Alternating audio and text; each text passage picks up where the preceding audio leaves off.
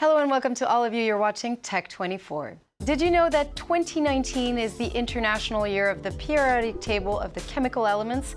150 years after it was created by Russian scientist Dmitri Mendeleev, we ask, why was it such a breakthrough and why is it still relevant today? Our in-house expert, Dhananjay Kadalkar, will refresh your high school chemistry memories with a very instructive session. And in Test 24, we take a look at two long-range surveying drones. With their aerial maps, the Delair and Aeromapper are providing enterprises with greater business insights.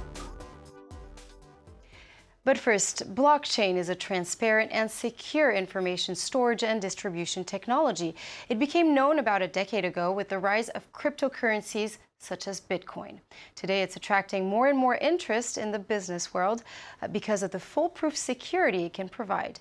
In this report, we take a look at two companies in Switzerland and France that are working on the development and commercialization of blockchain. The WiseKey data center is ultra-secure, compared to three others across the Swiss mountains. They are connected by blockchain technology. Part of its strength is there is no single point of failure, making the network nearly impossible to hack. If there's an attack, our other servers take over, which means that you can never be stopped or briefly taken down. The other bunkers can always step in. Carlos Moreira founded the Swiss cybersecurity company in 1999. It has worked ever since on ensuring the identification and authentication of people and objects online. Since 2008, the work has focused on blockchain, the technology that allows for decentralized information storage and distribution through encryption. Trust in the digital world is undermined by the GAFA. Our vision is for each person or product to have their own personal identification. And rather than store them in large databases as done by GAFA, we took the step of decentralizing this data through blockchains. Though blockchain was originally devised for the digital currency Bitcoin, WiseKey is now using this technology in different ways to develop its own products, like the Wise Phone. It is the first secure blockchain phone, revealed here for the first time in Geneva. Here you have an example of authentication with a private key to access an application. For the moment, this is the business version, so we can assemble the identities of the business who will then be able to securely communicate with each other. Stratum is a Paris-based startup, providing a secure communication service between different businesses via blockchain technology. We offer a product called Trace, which allows and enables the average normal business user to create a workflow and invite all of their partners so that they can share the same workflow securely and peer-to-peer, which means that all of the data, all of the steps, all of the attestations are secured by the blockchain underneath, but with a very friendly and easy-to-use interface on top. Many of the clients belong to France's 40 largest listed companies, working especially in the insurance and finance industry. Here we have different partners working together, and each one has the ability to choose which steps they want to share with the partners. To simplify, accelerate, and secure online exchanges, blockchain technology is revolutionizing the world of data storage and cybersecurity. And it's time to welcome our in-house expert, Dhananjay Kadalkar. Hello and welcome, Dan. We talk about it here on Tech 24 a lot. Blockchain is pretty much disrupting every sector, but now it's being used in Africa and also in California to try to tackle droughts. That's right, Julia. In fact, IBM and SweetSense, they are using blockchain and IoT sensors to accurately measure groundwater usage, and that too in real time. So what happens is that sensors connected to the pumps, they send information to orbiting satellites, which are further linked to the IBM's cloud-based blockchain platform. And the blockchain, then it starts recording all these data exchanges, all the transactions in a very secure ledger. Using smart contracts, they are able to execute these transactions once the conditions are matched. And furthermore, they are also working on something called water credit, in which farmers will be able to trade water sources amongst each other. The applications seem endless. Thank you so much for that, Dan. 2019 marks the 150th year of the publication of the periodic table of elements. Considered to be one of the most significant breakthroughs in science, it helped us make sense of the matter around us. The year-long celebration of the anniversary were kicked off at the UNESCO headquarters here in Paris. Well, let's dig a little bit deeper into the significance of the periodic table with you, Dan and Jay. Why was it such a breakthrough at the time? Well, the universal appeal of Mendeleev's periodic table stems from the fact that it is very easy to comprehend. Now, what essentially Mendeleev did in 1869 was that he arranged all the elements in an ascending order of their atomic weights. He realized that certain types of elements with certain chemical properties appear at regular intervals. So if you see here, there are rows and there are columns. Rows are called periods, columns are called groups. Now, elements with similar chemical properties are in a single group. So to give you an example, from group 6, we have carbon, silicon, and germanium. Now, silicon and germanium, they have played a stellar role in our electronics industries. The reason why they have done so is because of the nature of the distribution of electrons. So in both silicon and germanium, there are 4 electrons in the outermost orbit, which makes them ideal for semiconductors. So they are neither conductors nor insulators. Pure silicon or pure germanium are insulators, but by a process called doping, in which an element with 3 electrons in the outermost orbit, like boron, and an element with 5 electrons in the outermost orbit, like phosphorus, they are mixed with silicon and germanium to create or to give them conducting abilities.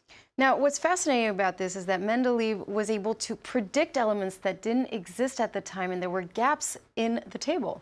Well, just a brief history. Before Mendeleev, it was in fact Antoine Lavoisier, the French chemist, who first classified the elements according to their physical properties. Later, Mendeleev in 1869, he came to the conclusion that it made sense to put them in an ascending order of atomic weights. Now, while doing so, he realized that there were some elements whose they were not discovered at that time, but he could work out their atomic weights, he could work out their chemical properties, and that's why he put those gaps in his original periodic table. There were 63 elements at the time. Now we know there are 92 naturally occurring elements. So just to give you an example, there were 3 gaps. You can see in the dark on the left, there's the scandium, which was discovered in 1875. There's gallium, which was discovered in 1879, and germanium in 1887. So Mendeleev himself saw all these elements getting discovered. Now, the periodic table hasn't remained static since then. It's moved. So how and why are scientists trying to create new elements? Well, let's deal with the how first. Scientists are creating these synthetic elements by bombarding heavy nuclei with a fast-moving lighter nuclei. So just to give you an example, here is how the element 116 or livermorium was created. The target is a curium nucleus, which itself is a synthetic element. So there are many curium nuclei, and fast-charging calcium ions, they are bombarding on this curium nuclei with the hope that they will fuse together and you will have this giant nucleus of livermorium with 116 protons. But of course, the probability of such a success is very low. In fact, it says that it's so low that it takes 3 months for I think it's 10⁻18 calcium ions to be bombarded on curium nuclei for it to be successful. You will get between 0 to 3. So that's the rate of success. And there are 4 institutes that are at the forefront of doing the research. One is from Germany, one is from the US, that is the Lawrence Livermore National Lab. One is from Joint Institute of Nuclear Research in Russia, and there's the Riken Institute from Japan. Well, thank you so much, Dan and Jay, for that chemistry course. We're going to move on now to Test 24.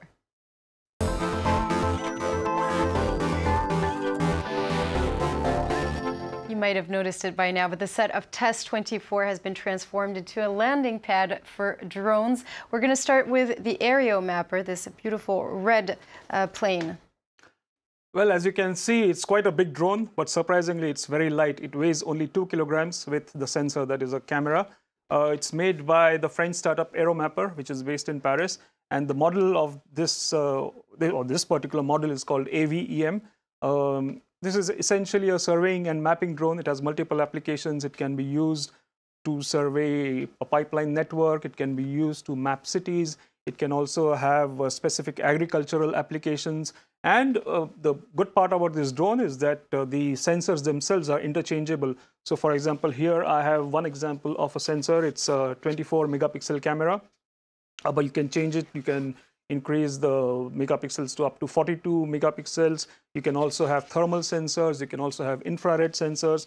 And the other impressive aspect about this drone is that it has a very long range. So for example, in 1 hour, it can cover 400 hectares of area, which is almost 550 football fields. So it's very cost effective. Very cost effective. It's very efficient. And right now in France, there's a limit to the altitude at which drones can be flown. So for example, this drone flies at 150 meters, but can go much higher. The only drawback for now is that it doesn't have 4G capabilities, so that restricts its range. So it's up to 20 kilometers, but in the future, the company is going to develop this capability, so that will extend the range tremendously. And now what about the Delair behind you? Well, this is the UX-11 drone by, again, it's a French startup, Delair, which is also based in Paris. And this also has similar functionalities to the AVEM. So it's also used for surveying. It's also used for mapping. The difference is that there's a fixed camera in Delair, which is a 21 megapixel camera. But the good part is that unlike this drone, you can have real-time photographs. You can access them. You can analyze them. You can also determine, or you can change the properties of, or the nature, the kind of photographs you want to take in real time. It's very light. It weighs under 2 kilos. It's around 1.4 kilograms, and it's very easy to operate. And the design is very nice as well. Yeah, and because it has 3G and 4G capabilities, its range is larger. It's more than this particular drone. Thank you, Dan. That brings us to the end of this week's edition of Tech 24, but you can watch it again on our website, France24.com. See you next time.